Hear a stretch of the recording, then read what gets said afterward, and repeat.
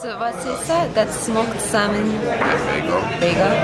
And you got omelet. Sourdough. I think it's potato, sausage, in here. Nice. And I got blueberry pancakes. Whom did you eat dinner with? With whom did you eat dinner with? Who did you eat dinner with? With who did you eat dinner with? ネイティブスピーカー、会話の中で一番使う質問は、まずは基本をしっかり押さえましょう。ディナーを作る。make dinner。ディナーを作った。made dinner。ディナーを食べる。eat dinner。eat の代わりに have でも OK です。ディナーを食べた。ate dinner。had dinner。では、今夜は誰がディナーを作ったの？誰がって聞きたいとき、疑問文の作り方、とてもシンプルです。例えば、He made dinner tonight. He。これを Who に置き換えるだけです。Who made dinner tonight? では、誰と一緒に夕食を食べたの？その前に、私は家族と一緒にディナーを食べた。I had dinner with my family. ここを誰って質問したい場合、日本人が迷いやすい4つの選択肢。Whom did you eat dinner with? With whom did you eat dinner with? Who did you eat dinner with? With who did you eat dinner with? ネイティブスピーカーは会話の中で Who did you have dinner with? 圧倒的にこの質問をします。ここで発音のポイント。Did you? もちろんこんな風に発音しても OK です。ただ、ネイティブスピーカーはとても短く、とても弱く発音します。Did you? Did you? Did you? 私が日本の公立中学校で Did you? を初めて習った時、日本人の英語の先生が発音のポイントは Did you? なんて教えてくれました。Did you?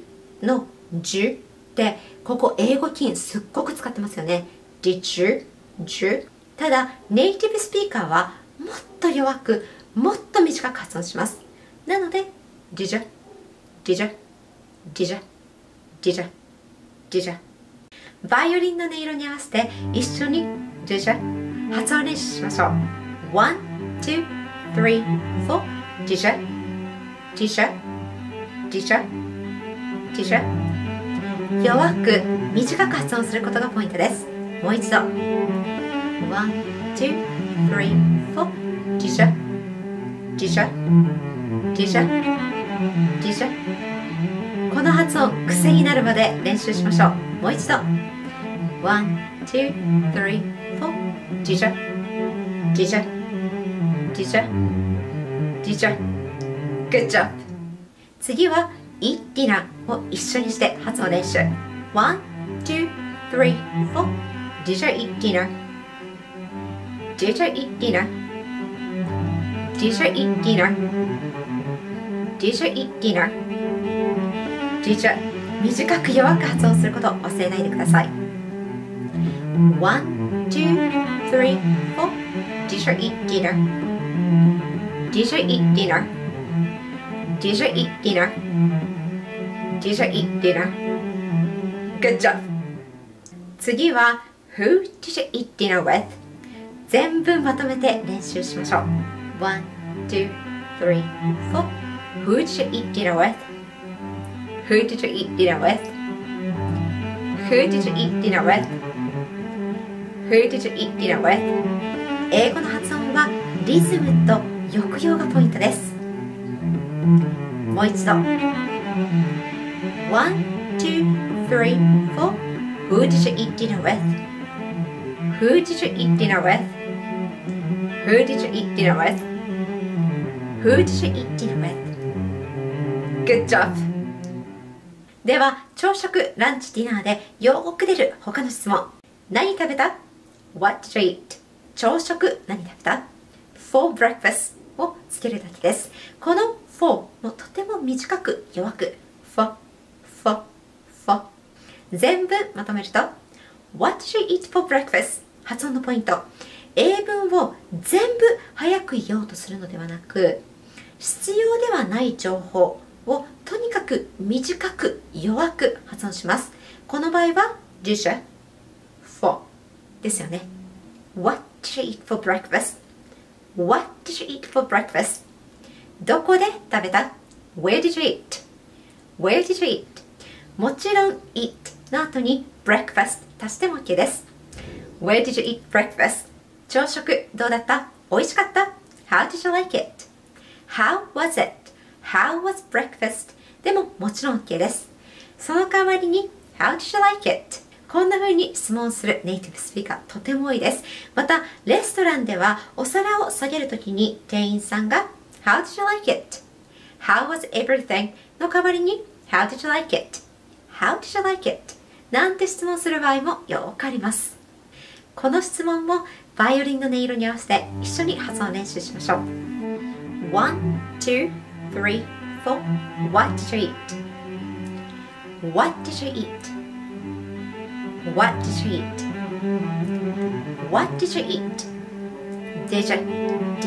短く弱く。1, 2, 3, 4 Where did you eat? Where did you eat? Where did you eat? Where did you eat? 1, 2, 3, 4 When did you eat? When did you eat? When did you eat? When did you eat? 1, 2, 3, 4 How did you like it? How did you like it? How did you like it? How did you like it? Awesome! 最後に接客英会話。お店の人があなたが注文した商品を持ってくる。もしあなたが複数の人とご飯を食べるって時に、お店の人がまず注文した商品の名前を言います。I've got または I have a blueberry pancake。例えば blueberry pancake お持ちしました。一体誰が注文したのかわからないって時に、お店の人 Who is this for? これ誰が注文したものですか？ For me. It's for me. あ、今気づいたんですが、バイオリンではなくチェロでした。今回使った音楽ではないんですが、私が大好きなヨーヨーマが同じ曲を聴いているので、その、Tiny Desk Concert なんていうとてもカジュアルなコンサートで、ヨーヨーマがチェロをプレイしている、同じ曲をプレイしている動画のリンク、下の、コメント欄と概要欄に載せたので、ぜひ聞いてみてください。英会話の練習にもなるいい動画だと思います。Thank you so much for practicing with me. I'll see you next time. Bye bye.